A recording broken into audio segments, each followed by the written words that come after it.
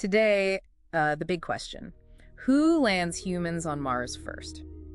This really feels like more than just science, doesn't it? It's like a new space race. We've got two main players we're looking at. First, SpaceX, Elon Musk's company, very audacious.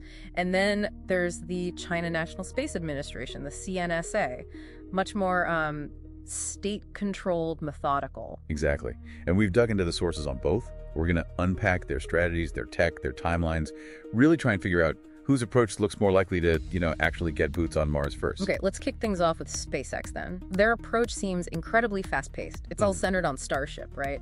The fully reusable system. That's right. And their timelines are, well, ambitious is putting it mildly. They're talking uncrewed missions, maybe 2026. And humans, I've seen dates like 2029 thrown around. Yeah, 2029, maybe more realistically 2031, but still, very soon. And the long view is that Martian city by 2050. Which needs thousands